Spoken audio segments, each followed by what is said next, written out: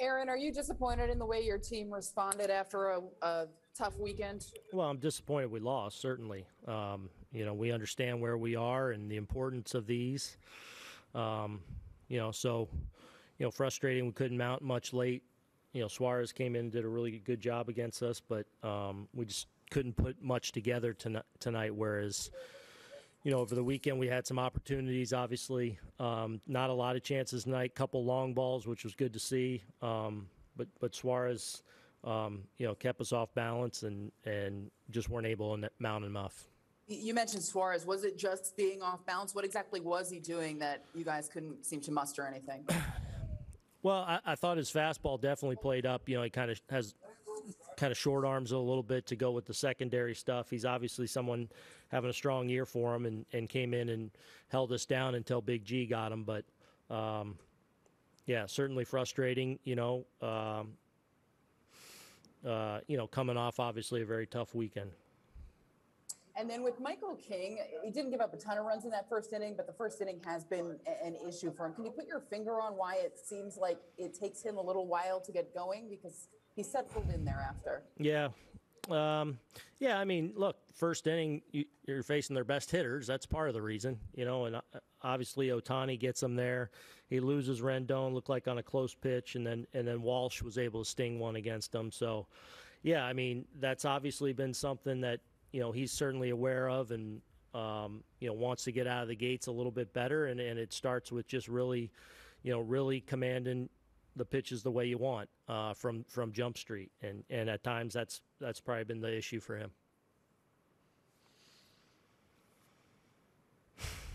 Brian Hoke, you have the next question. Aaron, you said before the game the season's on the line. Now, if they don't respond to that, what kind of options do you have? How do you make them turn it around?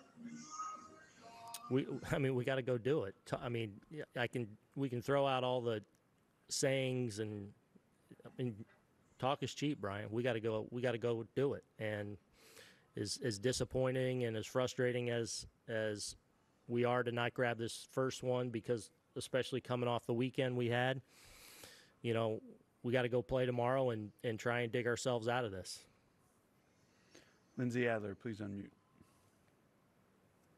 Aaron, at this point, aside from just playing to your potential, what does this team need to be successful? We need to put things together. At times this year it's been the pitching that's kind of carried us through our wins. At times, the offense has got it rolling a little bit, and we've struggled a little bit on the bump. I think a lot of teams that have those kind of up and down scenarios, that's kind of the case. It's 1 week you're swinging the bats at a high level, but the pitching struggling, and vice versa. And we gotta find a way to put it all together, and we got to do it with the people in that room. And what is it like in that room? Is there someone trying to fire guys up? Is that what the coaching staff is doing? Is there veteran leadership trying to really kind of the compete and the intent and the focus of the guys today was excellent. I'll tell you that. And so there's frustration when you don't go out and get a W, especially when you're getting punched in the mouth a little bit. And we all recognize where we are and how challenging this has all been. But as far as the guys and their focus and intent and compete today, no issue.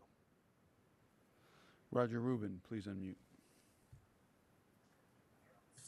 Aaron, I just wanted to check back with you on something that you said before the game about Britton going for an MRI. Can you tell us a little bit about what you found out about that? I have not. I'll get that report after the game.